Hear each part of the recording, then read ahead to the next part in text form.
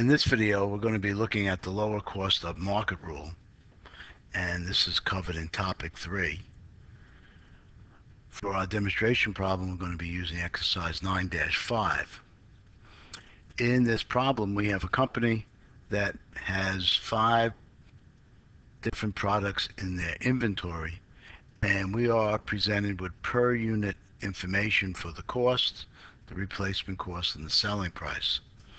GAAP requires that inventory be maintained at the historical cost unless there are changes in the market that would cause the cost to be greater than the market. If that is the case, we must determine the market price. In order to determine the market price, we need to gather some information together. One of the pieces of information we need is the replacement cost. The replacement cost is what it would take to replace 1 unit of inventory, either through purchasing or manufacturing it. However, GAAP does not look at just the replacement cost. Instead, we're also going to consider 2 other amounts: the normal or the net realizable value, and the net realizable value minus the normal selling price. So we're presented with the replacement cost information. That is something a company would do by going out and estimating or shopping around and finding out the cost of the merchandise. In order for us to establish the net realizable value, we're going to need to know what we could sell the product for. Many times in these problems, the jump-off point is the normal selling price. The problem also tells us that if we were to sell off these products today, we would incur some additional disposal costs. These can vary by the nature of the business and problem to problem, so make sure you read these carefully. In this case, we have to pay a sales commission that is equal to 10% of the selling price, and shipping costs which are equal to 5% of the historical cost. Inventory information can be given like this, where we're given the per unit basis of each item, or it can be given in total, as it was with the first in-class assignment. Sometimes in a problem, they'll ask you for the balance sheet amount for inventory based on lower cost of market. If you are presented with per unit amounts, they must tell you the number of units for each of our product lines so you can determine the balance sheet value of inventory. And or if the problem asks for the amount of loss that would be recognized by the application of the lower cost of market, and you're given unit prices, again, you would have to be given the number of units in inventory for each product.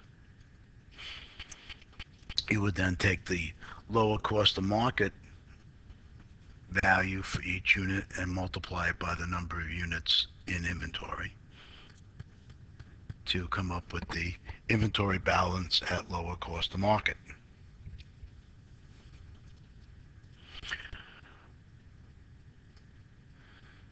So let's look at our worksheet for the lower cost of market. We're going to begin by determining the normal profit.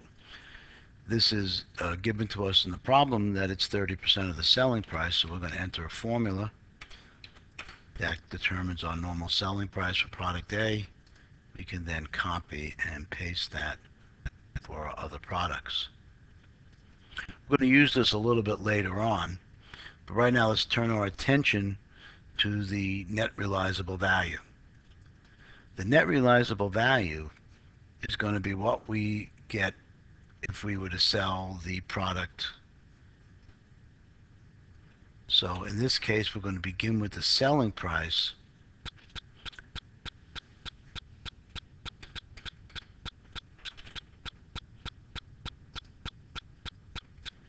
and the first cost we're going to have is a commission cost of 10%. So we're setting up a complex formula. It's going to have 2 sets of calculations. First, the uh, disposal costs related to the selling, and then from the shipping. For the shipping, this is going to be 5% of cost. So the commission uses the selling price, the shipping uses the cost. This formula will add the two costs up together for a total of $8. Our net realizable value is going to be equal to our selling price minus the disposal price. And again, once we get this set for one product, we can quickly copy and paste these. So now we have our net realizable value.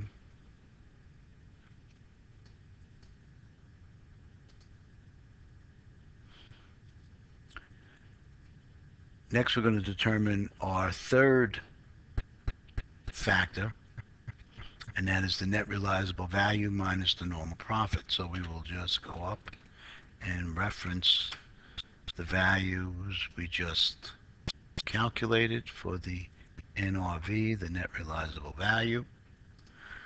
We had earlier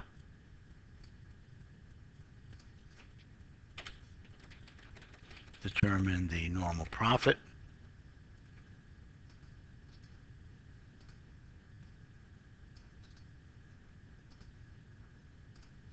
And our NRV minus our normal profit. That will give us our three comparison points: the net realizable value, the replacement cost, and the net realizable value minus the normal profit.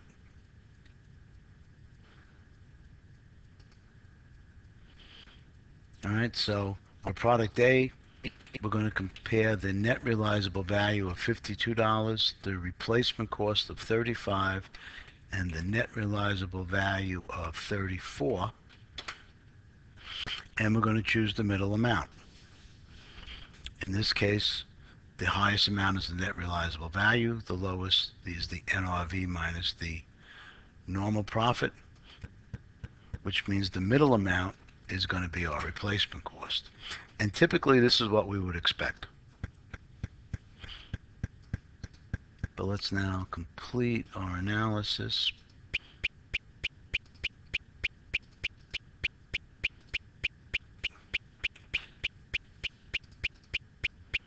And what I'm doing is taking our cell references from product A and copying them over.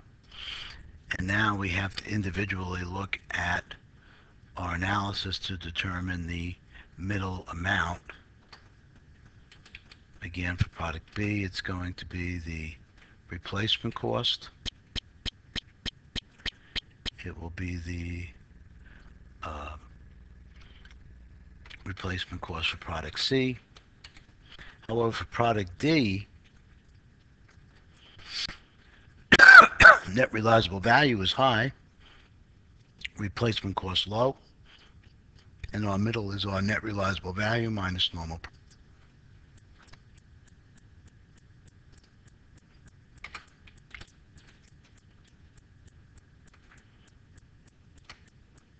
For product E, our middle is going to be our net realizable value. Replacement cost is the high, NRV minus normal profit the low. Our final step is to compare our cost to our market, the middle of our three values. And we're going to choose the lower of the two.